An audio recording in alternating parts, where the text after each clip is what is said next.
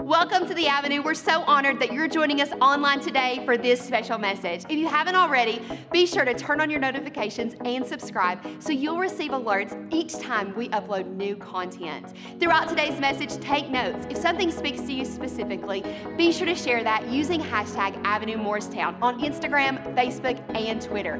Wherever you find yourself today, know that there's a God that loves you and a church ready to link arms with you. If you want more information about The Avenue, be sure to click the link below.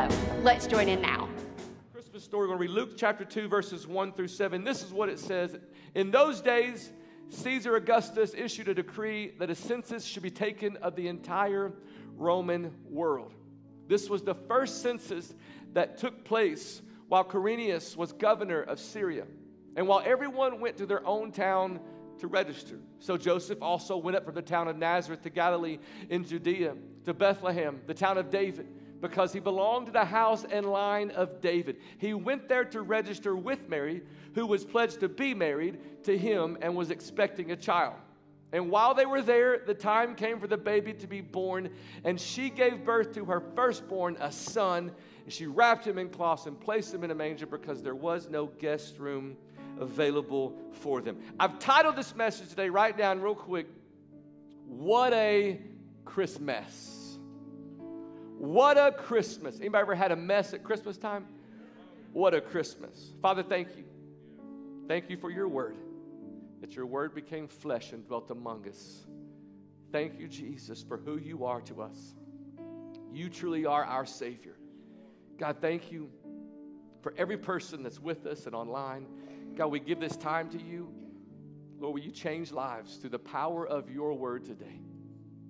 Encourage, set free, save in Jesus' name. Come on, somebody say a big amen. Amen. Amen. You may be seated. What a Christmas. What a Christmas. And so I have a new animal to our family that came in May, April, somewhere around then. We got a new dog. And he's a golden doodle, and his name is Duke. And so I want to show you a picture of my dog, Duke. Yeah. Oh, is how I was not feeling this past week. I love animals. I love my dog, and this is a cute picture. But I can tell you this: he was a mess this week. We had a tree that has an ornament on it, and well, multiple ornaments, but one particular ornament is this ornament that is a styrofoam ball, but you don't see the styrofoam.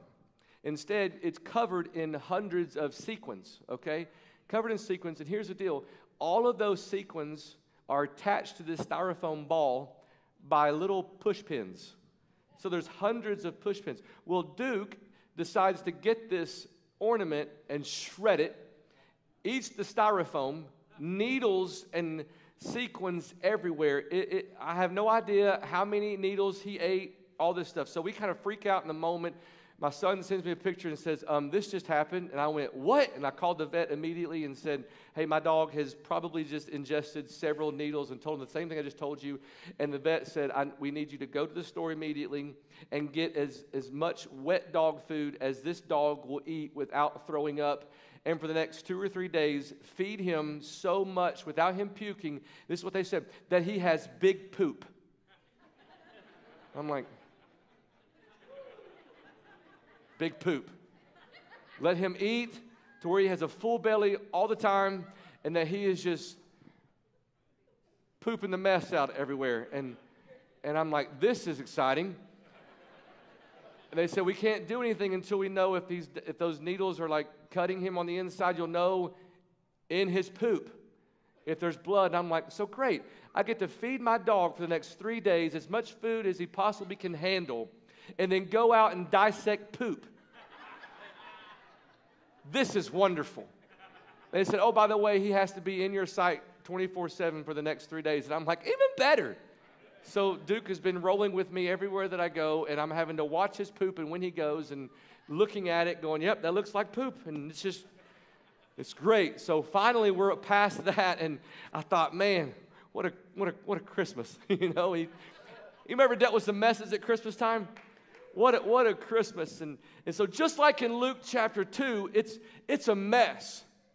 Like this story, this is not a grown woman we're talking about, church. Mary is a young lady in her teens and very pregnant. Very pregnant, and now they're traveling about 100 miles to Bethlehem. Pregnant. Very pregnant. Like this would have taken them several days to travel. Now you think of that and go, oh, that's not so bad. No, they didn't have a nice truck. They didn't have a nice SUV. They didn't have a hybrid. Probably riding on some sort of animal. Through the desert, the wilderness, unpaved roads, hillsides, pregnant ladies. Did I mention she's pregnant? And when they get to Bethlehem, she starts having contractions, and there's no vacancies at any of the hotels, none of the Best Westerns, none of the Holiday Inns, none of the Hiltons available at the time. No rooms. So they find a cave with wild animals. Church, this is not a sweet Hallmark movie inside of a luxurious hospital suite where she's handed a baby that already looks to be 6 months old with her hair fixed. Y'all know the movies I'm talking about. The lady just has a baby, and they hand them a toddler, and you're like, and the baby's like, hair fixed, and that's not real. This young lady is with her man giving birth to a baby on a mountainside next to a field of sheep. No epidurals, no pillows, no ice to chomp on, ladies. Just rocks and dirt. And maybe, if she's lucky, a little bit of grass. Nothing about this moment screams at me, silent night, holy. I look at this story and go, ah!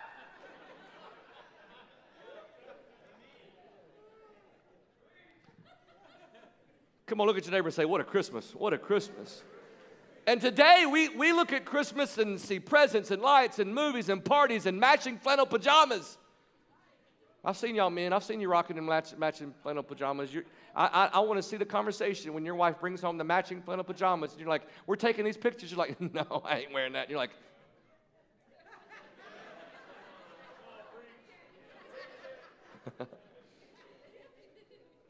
We see Christmas as this holiday that we like to celebrate the mess out of, and a lot of times it's easy for a lot of us, but why? Why? It's because we're living on the other side of the cross, and we now know the power of this miraculous event and how it changed the world. But in a moment, church, it was a mess.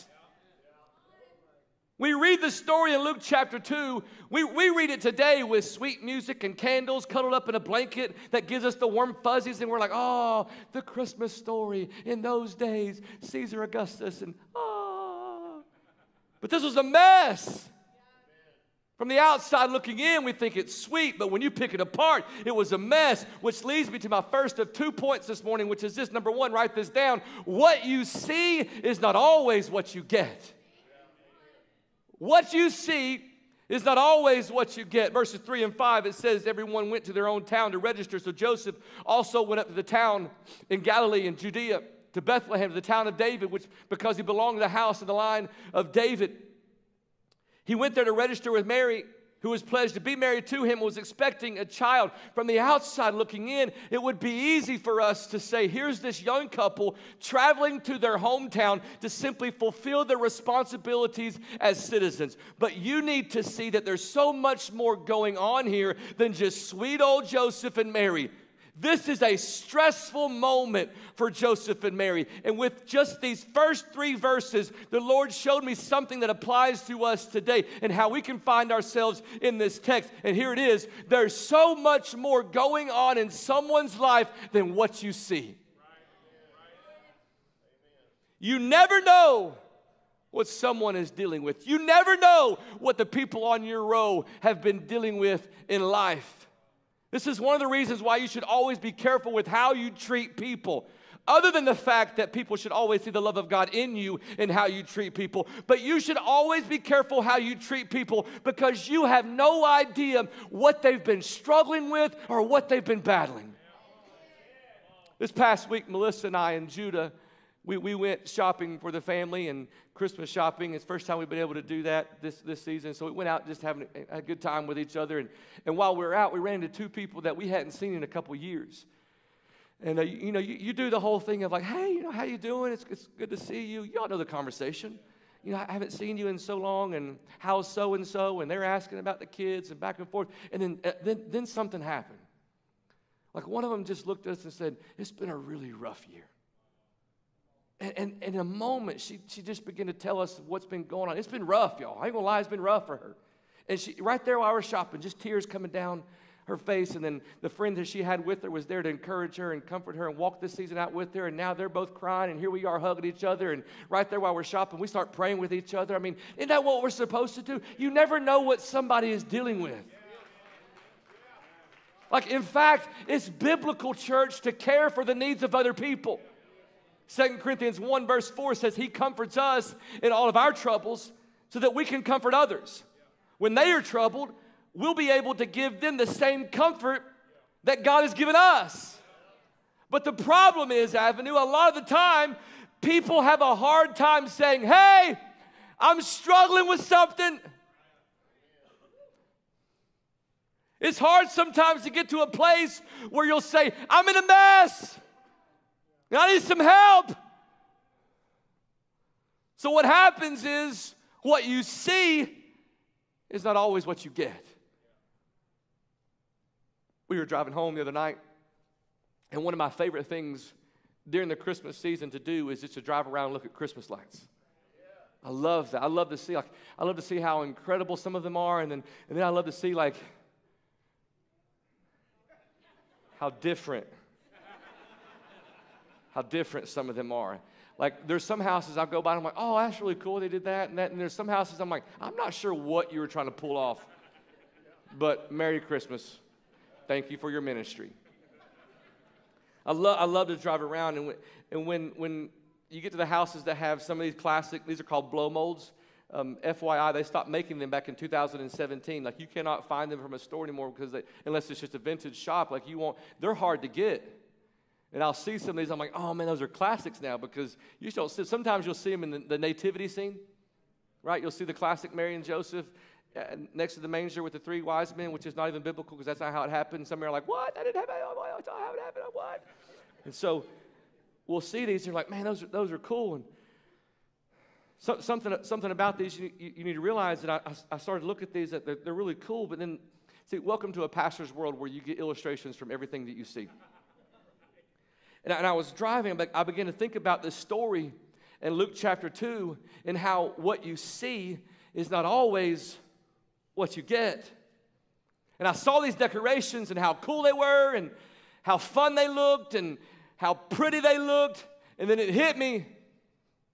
They're all fake and plastic and empty. Nothing on the inside. Looks cute and pretty and fun on the outside, but on the inside, it's empty. And here's the first of two things I want to show you about these decorations in Luke chapter 2. And here's the first one. One of the reasons why people put on a fake and plastic front is because in reality, they're empty on the inside. People, can y'all handle this today? People don't want you to see how they really are. They don't want you to see how shallow they really are. They don't want you to see how lonely they really are. There's no substance to their character because they filled their lives with temporary pleasures to give them no eternal rewards. And for some reason, they don't want you to know that they're struggling just like you. For some weird reason, we think that we can't be real when we're dealing with something difficult in life. For some reason, we think we've got to live up to everybody else's expectations. We want people to like us, so we act in a way that's fake. We want people to like us, so we behave in ways that we think will cause people to accept us and like us. If I look like this, they'll accept me. If I dress like this, they'll approve of me. If I behave like this, they'll think I'm a good person and like me. If I post this, they'll see it and like it. If I hang out with them, if I party with them, if I drink with them, if I smoke with them, if I cuss with them, if I sleep with them. We put on all these different masks, hoping that other people will believe what they see, and somehow that will fill our hearts with approval, when all that it's doing is leaving our lives completely empty. We okay? 11 o'clock. Can I take it a step further? We don't want people to find out the mess we've made with our own poor decisions and our own sins, so we put on a fake plastic front thinking that we've got everyone fooled. Let me help you with something. There's no mess up that a mask could ever cover up.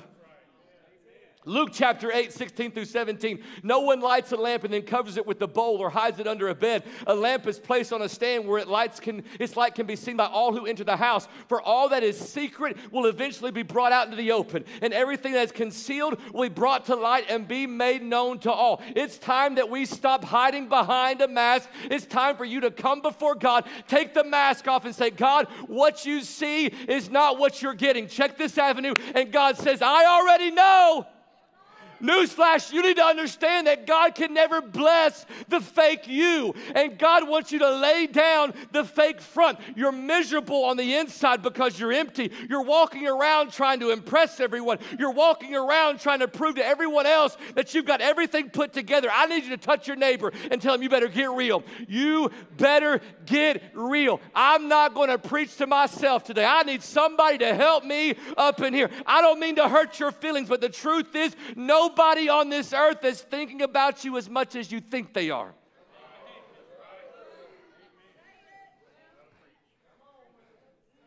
But can I tell you who is? We have a heavenly Father who's madly in love with you, and it's the real you that he wants to know. The real you is what he can work with, issues and all, mistakes and all, secret sins and all, jacked up and screwed up. He loves you even when you're messed up, because when you really open up about what's going on in your life and when you fully surrender to God, that's when he can totally change your life. Oh, there's so much more available for you this Christmas season. Come on, somebody give God a big praise in the house. Woo! Come on, turn and tell some people in your area it's time to get real. It's time to get real. It's time to get real. Y'all ever met plastic and fake people? I can't do nothing with those people. How do you think God feels? Yeah, I know those people. Could it be that person's you?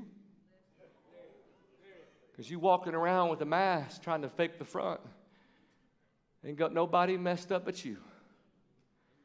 Here's something else the Lord showed me with these Christmas decorations in Luke chapter 2. Merry Christmas, by the way. I thought she was going to tell me something, make me feel good about myself. Here's something else the Lord showed me with these Christmas decorations in Luke chapter 2. Sometimes people put on a fake and plastic front to cover up all their pain and their hurt and their frustration. In other words, you never know what somebody is dealing with. What you see is not always what you get. It's like the Sunday morning hello. Y'all know that? You've just been giving your child the what for and the business in the car, and say one more word, I'm going to take your life. Say one more word. Say one more word, I'll end it today. I'll go to the altar and repent, but I'll take your life today. Say one more word. Say it. Say it. I dare you. I invite you to say it. That kid's walking up beside you, and then you get to the door and everybody, hey, how you doing? Hey, God bless you. How you doing? Hallelujah. You got the smile on your face. How are you? Blessed and highly favored, and so are you. Look, we can read right through that. Like some of y'all today have been in a fight with your spouse on the way here. On the way here. And some of y'all during the worship have been like, I can't wait. Yeah, I can't wait. I got something brewing. The Lord just gave me a word for that problem. Gave me a word for my husband. Gave me a word for my wife. I'm going to let him have it. What a beautiful name it is. Beautiful name it is. I'm going to call you a name. Just wait.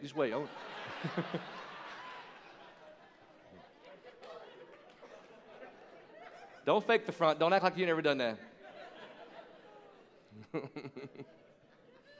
Praise the Lord. Good. We read Luke chapter 2, and we say, oh, it's the Christmas story. But what you see is not always what you get. This was a mess. You ever walked through a mess? You ever been in a mess? Dealing with a mess in your life? Come on, haven't you? Do we care to know what someone is dealing with? Like the person on your row may have a smile on their face, but there's tears flowing from their heart. They may tell you they're doing great, but on the inside they're falling apart.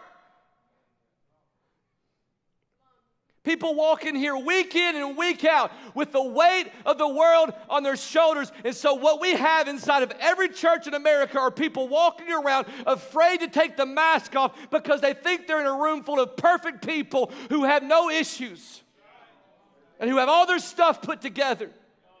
When in reality, we've got some hurting people dealing with some pain and frustration. We've got marriages on the rocks, people dealing with addictions, people battling secret addictions, people battling secret sin, young people dealing with so much anxiety because they're trying to live up to everybody else's expectations, parents who are at the end of their rope because of their children, people uncertain about their financial future, and people uncertain about their health. So we put on a mask and walk around fake and plastic because we don't want anybody to see the real you. We don't want anybody to see the real issues.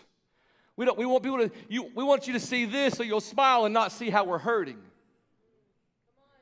We want you to see this so that you don't realize how much frustration that we're in. Fake and plastic. What you see is not always what you get. Philippians chapter 4, 6 through 7 says, be anxious for nothing, but in everything by prayer and supplication with thanksgiving, let your requests be made known to God. Let your request be made known to God.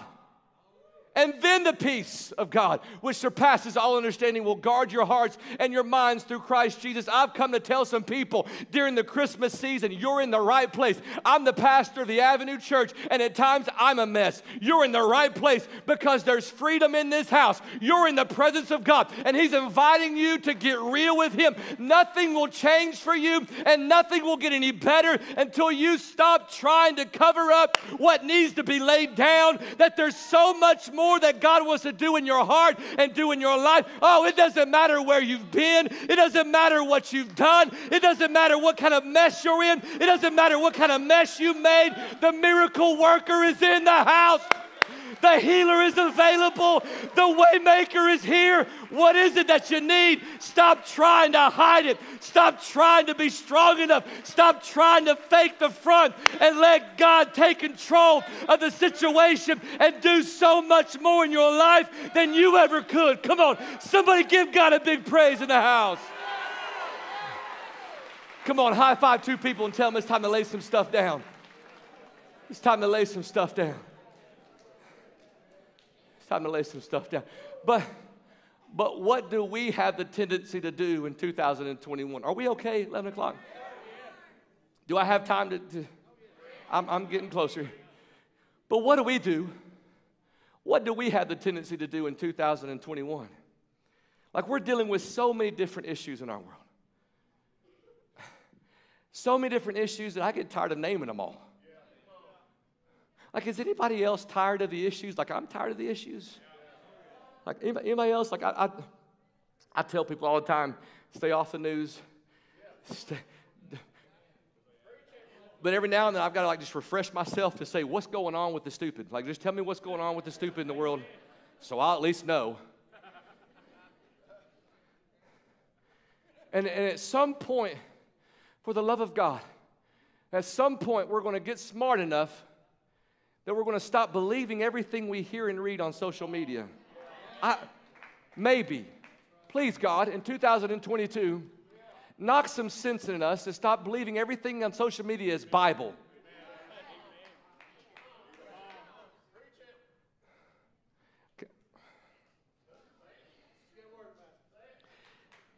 Some of y'all have looked at social media this past year more than you've ever read the Word of God in your lifetime.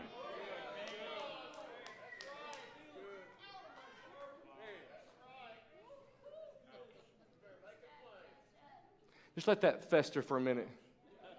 Simmer. Oh, God, I just wish I could hear your voice, God. I just wish I wish I knew your will for my life, and I just wish I could hear what you're trying to say and where you're leading me. And you haven't opened the Bible in months. Oh, wait, here, let me go. Let me just lead me.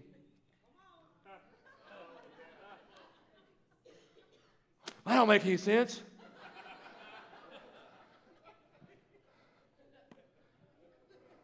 Why don't God ever talk to me? When are you going to talk to Him? When are you going to listen? He's giving you everything. Don't expect to hear the voice of God until you've gotten in the Word of God. Don't.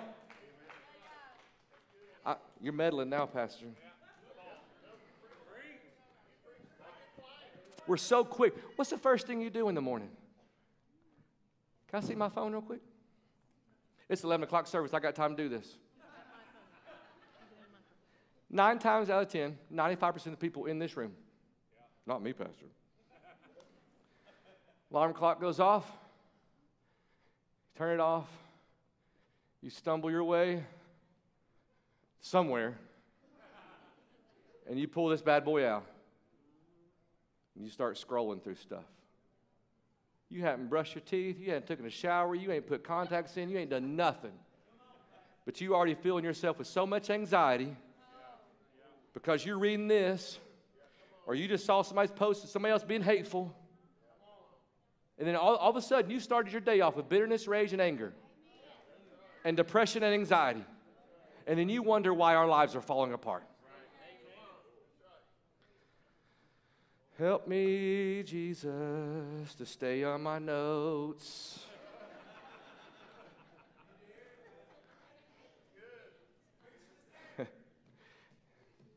And then I gotta go.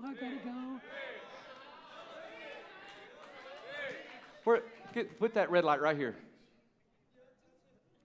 I love every one of you. Spread this if you want to. I don't give a flip anymore. It's 2021 going to 2022. I've seen some of the hateful things that people have said about me in this area. I ain't got nothing but love for you. We love you. We're the Avenue Church, going to always be the church. And the gates of hell will not overcome and prevail against what God is doing here. Period. You may not like me. You may not love me. That's all right. There's a God in heaven who loves everything about you, cares for you, and so do I. I ain't going to retaliate with hate. I love you. I love you. But every person online, you're probably part of the Avenue Church, and I'm thankful for you. But listen, I'm talking to everybody. Stop believing everything you see and stop reading all this junk on the news and social media, and then you walking out your life in fear and anxiety, believing there's no good people in the world. Hey, there is still a remnant of people called the church that I believe that God is going to use in these last days. Oh, I wish I could find some people at the Avenue Church who's ready to step into 2022 and be what God's called you to be.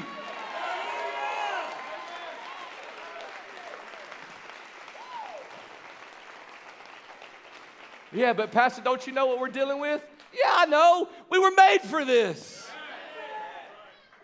This is why we're here. Welcome to the party. Everywhere you look, lives are in a mess. Our government is a mess. I love our teachers and I love our board of directors. I love but our school system's a mess. I'm thankful for our teachers. Don't get it twisted and do something stupid and say something weird. I'm thankful for our doctors and nurses, but the system's a mess. I'm a pastor. I can say this. I'm thankful for our churches, but we're a mess. So what do? We mask it. I walk around fake and plastic because God forbid somebody get to know the real me. And here we are. We'll come to church like this, living fake, living plastic, thinking we got everybody fooled. So we mask it, put a filter on it. Here's what we do. We post a cool picture and show some good stories. And people see it and like it and they comment. And then you think that all this is going to make you feel better until you realize that none of it's fixed the problem. I know I got to hurt. Are we okay? Let me show you a picture of my son real quick. Let me show you a picture of this. There's my son. I love my kids. That's when he was like 5, 6 years old. That's the one sane dog I have, Cayman. That's him. So, see, we see pictures like this, and we do the reaction like you just did. Oh, but you don't know the story behind the picture.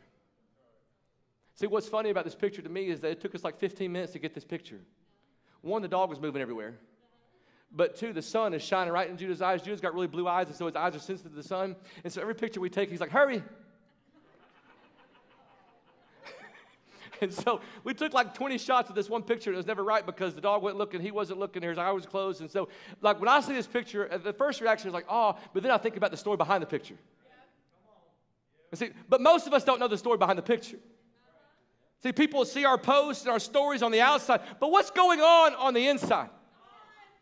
What's going on behind the fake smile? We put this mask on and it looks so good on the outside, but we're a mess and falling apart on the inside. What you see is not always what you get. I hope you're seeing the parallel avenue. Hey, avenue, Jesus was born in the middle of a mess to show you that he's able to lead you out to a miracle. So you don't have to walk around with a filter on to cover up the mess that's going on the inside. He's actually here to heal the hurt that life has dealt you. I need you to touch your neighbor and tell him, you don't need a filter, baby. You don't need a filter. Check this out, newsflash.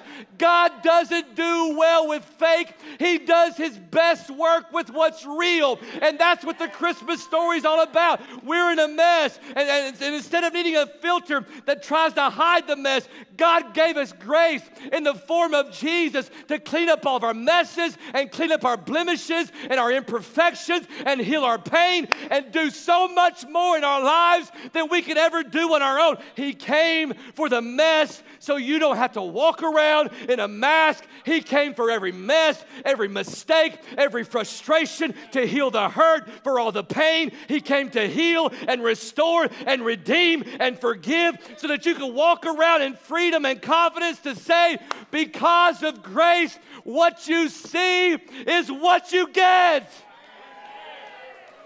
Come on, slap your neighbor and tell them there's a miracle for your mess.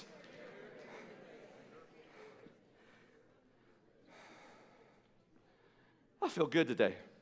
I got some things off my chest. Merry Christmas. Some of y'all's New Year's resolution, I'm serious. Stop comparing yourself to anybody and everybody in this world. Stop getting online, believing all the junk, and turn the news off. Well, how will I know if... No, listen. You be right with Jesus. When the rapture takes place, see ya. I mean, that's all that matters. Just be right with Jesus and you're good. All right? But I got to know. No, you don't. That's the problem with some of you. You got to know everything. I got to go. My wife just said yes. Here's the second thing I want you to learn from this story. Number 2, every miracle first begins with a mess. Every miracle first begins with a mess. Real quick, while they were there, the time came for the baby to be born, and she gave birth to her firstborn, a son. She wrapped him in cloths and placed him in a manger because there was no guest room available for them. Every miracle first begins with a mess. Let me end right here with this video. Check this out.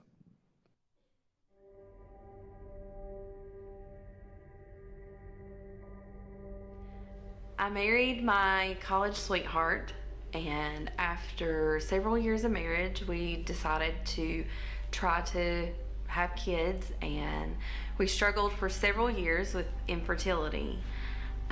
So after several years of infertility, we decided to adopt, and we're blessed with a sweet girl, and it was just an amazing miracle in our lives and an amazing blessing. A couple years after we adopted, In 2018, I found out that my husband had cheated, and I immediately just went to God in prayer, started counseling with a pastor friend of ours, sought the Lord for healing and how God could change me, and I went to prayer and fasting in August of 2018 at the Avenue and asked God and sought God for a miracle. Approximately a month later, I was pregnant unexpectedly, and God granted me my miracle, but it wasn't exactly the miracle that I was looking for at the time. I find out I'm pregnant, and I think that this is it. This is, you know, this is gonna heal my marriage. This is gonna change everything. And it doesn't. The infidelity continued, and things didn't improve over the next several months. They actually seemed to get worse. So I had the baby in May of 2019. I had to have an emergency C-section with her, and so a few weeks after she was born, I actually had an infection and had to go into the hospital. I was in the hospital for several days, and while in the hospital, because of IV antibiotics, I actually had an anaphylactic shock, which was really scary. But thankfully, after a few days stay, I was able to come home, but it kind of extended out my recovery time from having the baby. So I had several months of recovery. In the middle of all of this, being home with a newborn and a 2-year-old and recovering, my divorce was final like a month later. So I couldn't even drive for like a couple of months. So our divorce was final in June of 2019. And in September, not long after going back to work, I totaled my vehicle with both of my babies in the car with me. Thank God we were all okay, but I broke my hand and had to have surgery pretty much immediately within just a couple of days, which put me like changing diapers and feeding an infant with a cast, shopping for a new vehicle with 2 kids, and trying to get back into the swing of working as a single mom. Not long after that, my dad wasn't doing well, and in December of 2019, I actually lost my dad. Like, I felt like the walls were caving in on me. Everything was crumbling down at that time in my life. The man I trusted most in my life, you know, had betrayed me. I lost my father, my friend, my hero.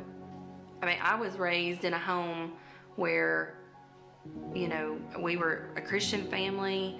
We didn't believe in divorce. Like, I got married knowing and discussing with my spouse that that wasn't an option. We didn't believe in it, and it would never be an option for us. So I found myself in a place where I thought I would never be all that God had for me, all that God had called me to, all that He had planned for my life.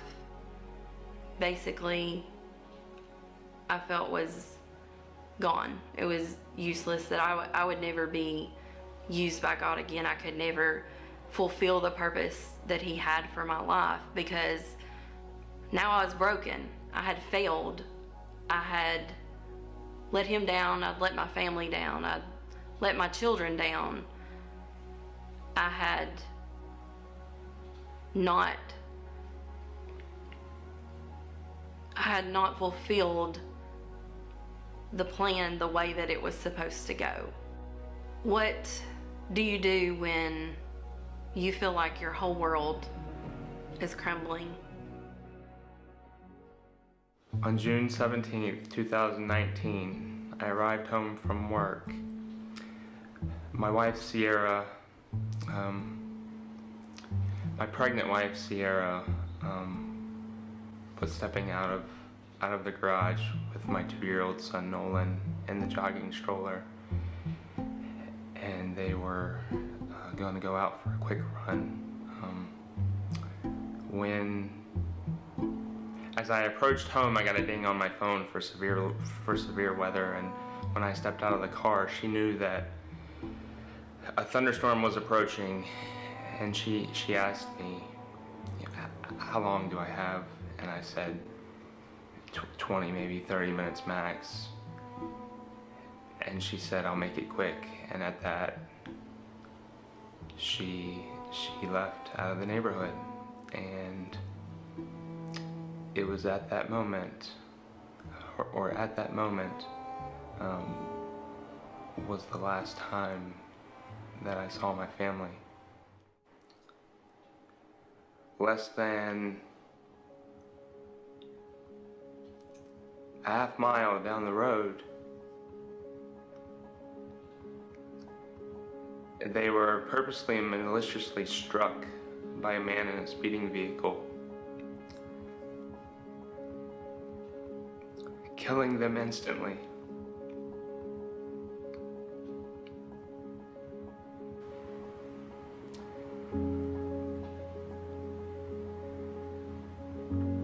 Just the day before, on Father's Day, Nolan and I walked into the Avenue Church, hand in hand, and a day later, they were gone.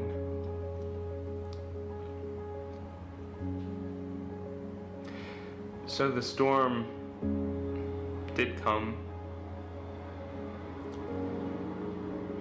The winds blew, the rain fell, the lightning struck.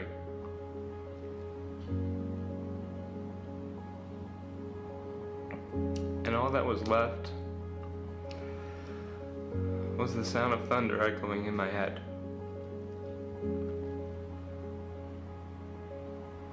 From that day, for the next 2 years, I struggled on and off with depression. I was home alone. With COVID, there wasn't really a lot open or available to me outside of my home, so it was really easy to avoid interaction with other people. And because of that, it was easy to slip into a deep, dark place. On the outside, from the exterior, from everybody's point of view, everything looked fine. But inside, there was a war going on. I was drinking heavily to erase the pain. I was longing for that intimacy that I once had. And so I created a pornography addiction, and I felt so guilty and ashamed. One thing I felt like I had control over was my physical well-being, and because of that, I got out of the house, and that's when I started walking and hiking. One day I approached the area where they were killed. On the side of the road, there's a little wooden cross with their names in white: Sierra, Nolan, and baby Cahoon. And I just stood there. And I prayed, Lord, if it is your will, please take my life. It's not that I wanted to die. I wasn't looking to step out in front of an oncoming car or a train or anything like that. I just wanted the pain to go away. You know?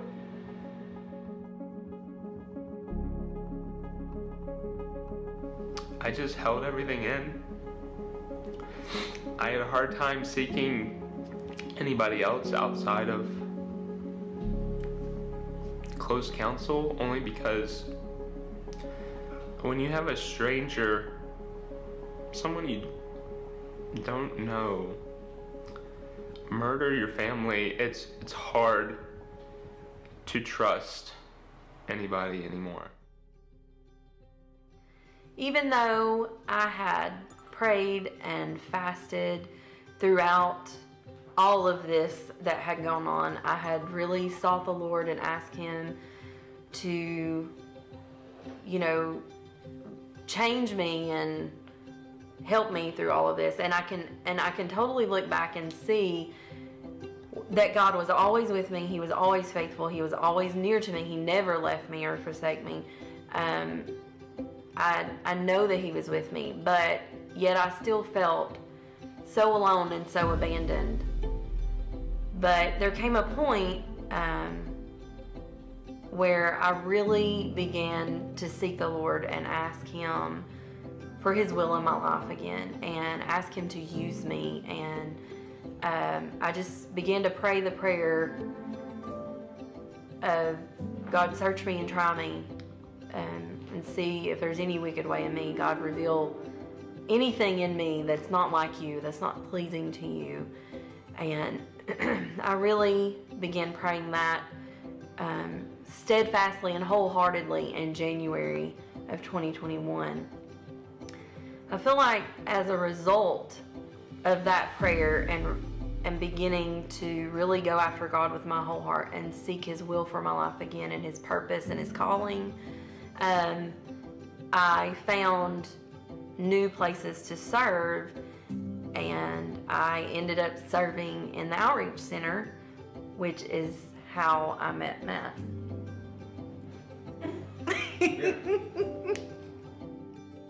I got to a point where I realized I needed to put my idle time into something more productive for myself, just to be able to move forward in my grief. I started spending more time in the outreach center and Friday night prayers. This last round of prayer and fasting, it was day one where I went to the altar and just verbally laid all my burdens out to God. It was also during that time of prayer and fasting where Mandy approached me and told me that she was praying for me during this time as well, without even knowing my entire story. It was during that time that God was working in me. It was almost like my heart was hardened and He was kind of softening up in a way to allow me to be available, to allow Mandy into my life. The Lord says, cast your cares upon me, or cast your anxiety on me, and so that's what I did. My name is Matt Cahoon. I'm Mandy Reed. And on October 1st, we started dating. And God has taken each of our mess and turned it into a miracle.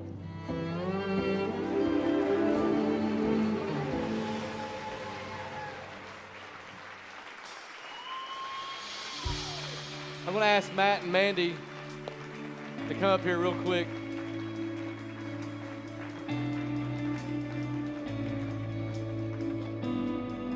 Come on, we love Matt and Mandy, don't we?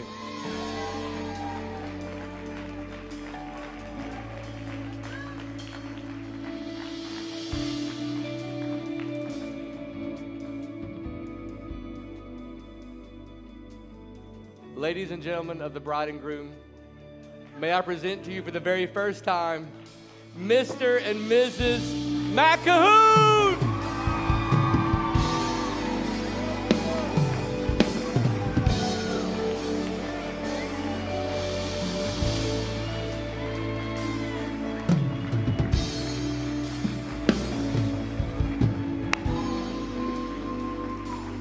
They have, we've kind of had things on the down low for a minute. Hey, go ahead and do your thing.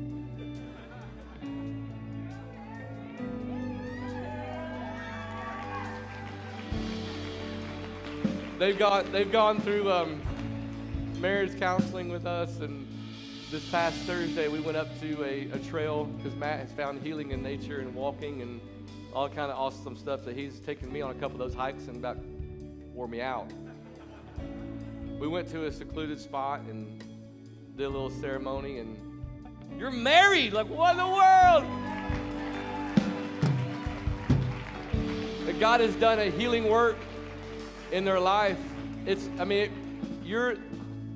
you push the pause button in your life for a second? You just witnessed a miracle. 2 miracles. What the enemy meant for evil, God has flipped it for their good.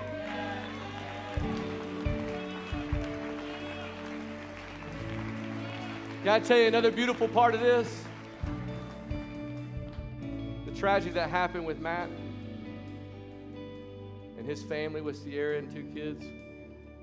Sierra's parents are with us today. And we want you to know we love you. It's a beautiful thing what God is doing. Come on, can we just give God all the glory right here? Can we give God a big praise? Thank you, God, for healing.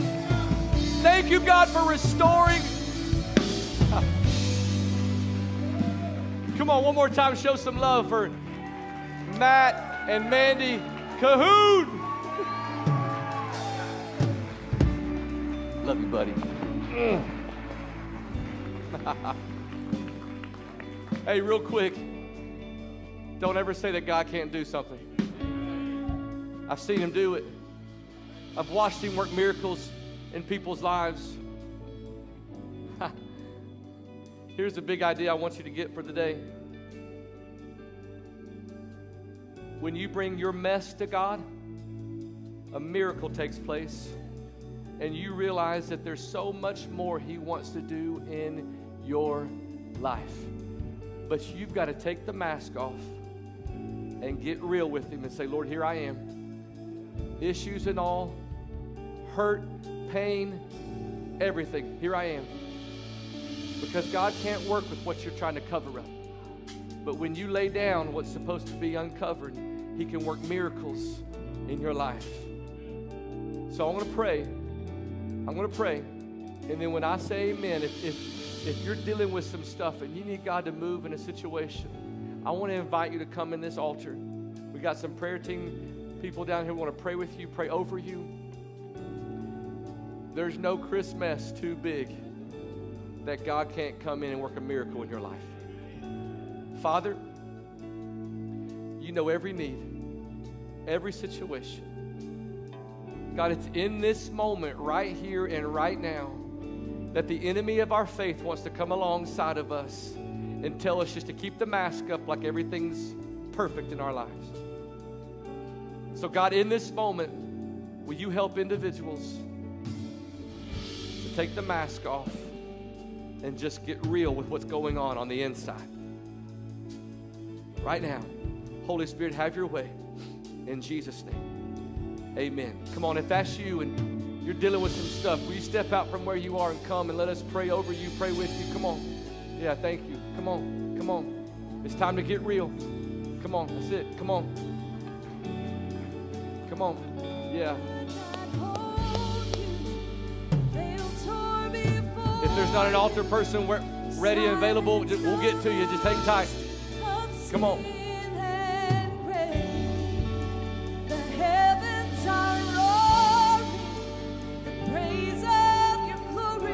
Yeah, that's it. That's all right. Come on. Just find a place to pray. Find a place to pray. Find a place. You have no rival. You have no equal. Now and forever, God, you reign. Yours is the kingdom. Yours is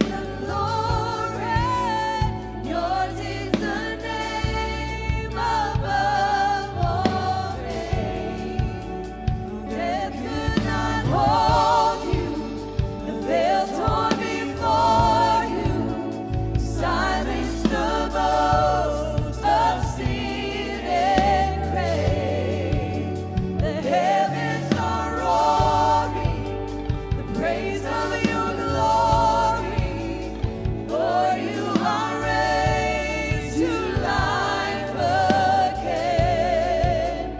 You have no rival, you have no equal, now and forever, God, you reign. Yours is the kingdom, yours is the glory,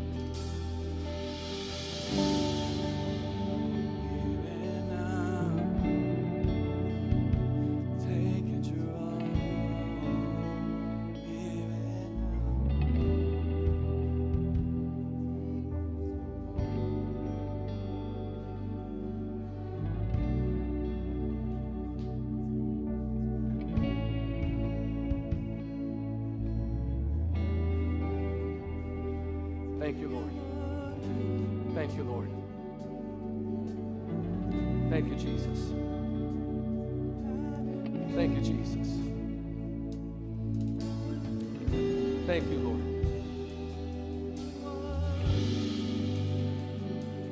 Thank you, Lord.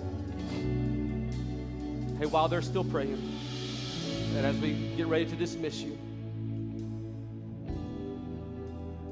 you know, I love some of the hashtags that people use when they're trying to describe their life and their situation, their posts, or whatever they put on social media sometimes.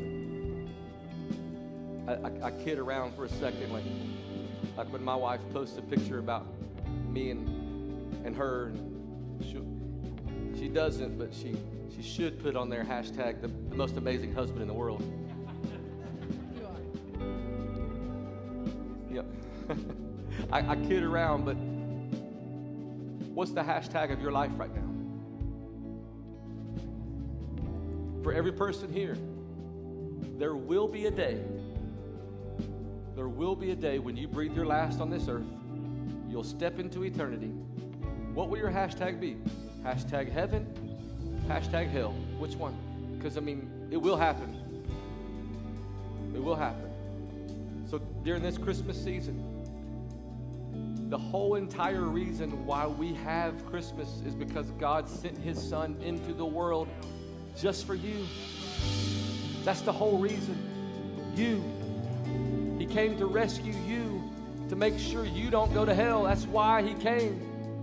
So in this moment, before we leave, every head bowed, every eye closed, if you're here today and you're not sure on where your eternity is going to be, if you're not sure of where your hashtag is going to be, hashtag heaven, hashtag hell, if you're not sure, in this moment, I want to pray with you. Maybe you're not sure because you don't have a relationship with God, or maybe you're not sure because you've drifted away from God, and maybe you need to recommit your life to Christ. If that's you, right there where you're standing, let me lead you in prayer. If that's you, 1, come on, if that's you, lift that hand on 3, 2, come on. Make the greatest decision you'll ever make. 3, just lift it up. Just want to pray with you right there where you are.